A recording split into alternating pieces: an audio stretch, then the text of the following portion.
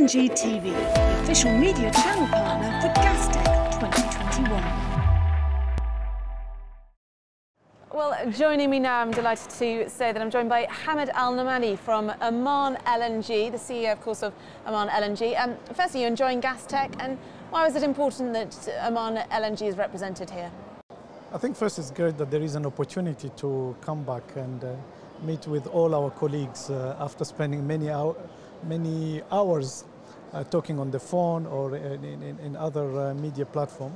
But also I think the subject and the theme for this year is quite key to Oman LNG, and at least for the whole sector. So I'm pleased to see how crowded it is, and a lot of us took the leap to come and engage and talk and discuss and collaborate.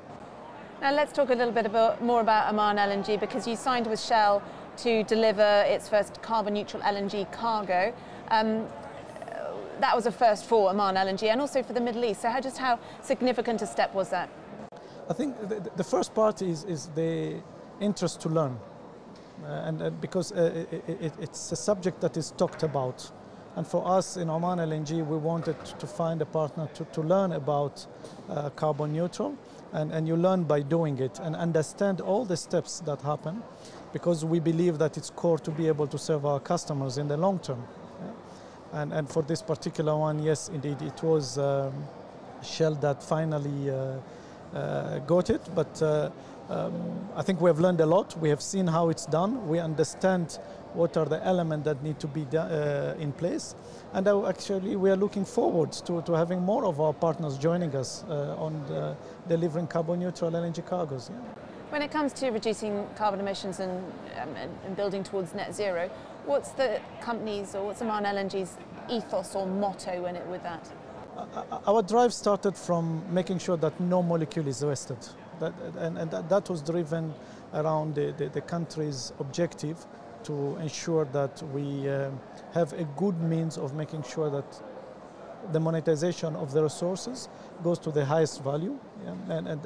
And from there we went and invested in projects, but what we wanted to achieve essentially is to be in the leaders pack. Benchmark ourselves, use the technology, work with our partners and stay in the forefront of being energy efficient. And over time, the concept of greenhouse gas reduction and carbon neutral products starts to come into play behind a plan that we had for quite a while.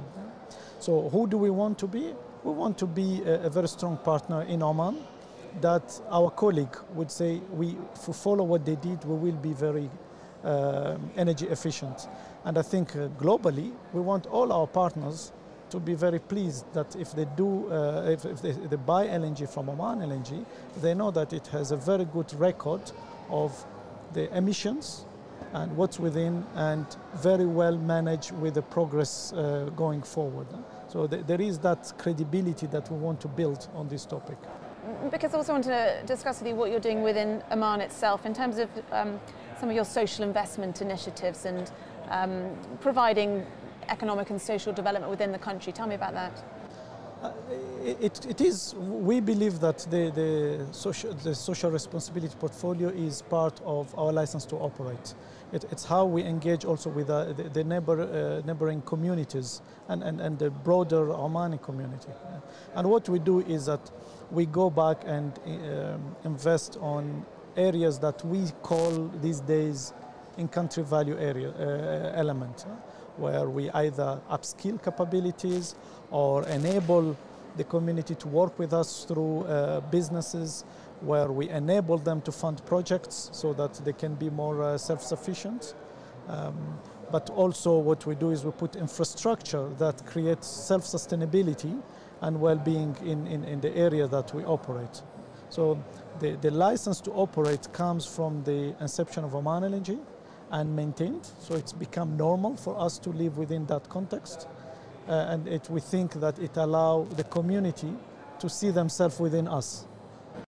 And it's one of the most admired and respected companies in Oman. For you personally, returning to become CEO, what did it mean to you? What does it mean to you to be CEO of the company? And I mean, I guess what kind of legacy do you want to have? I think first I'm honored that there are a lot of great people in Oman, and being given the opportunity, I'm very thankful to all those who trusted me and work for this. Oman LNG has invested on me for years. I'm part of the group where staff development, Omanization were built within the DNA, and I grew through those channels. I believe I owe to give back Oman LNG from what they have given to me. And I believe that a lot of our colleagues as well feel the same.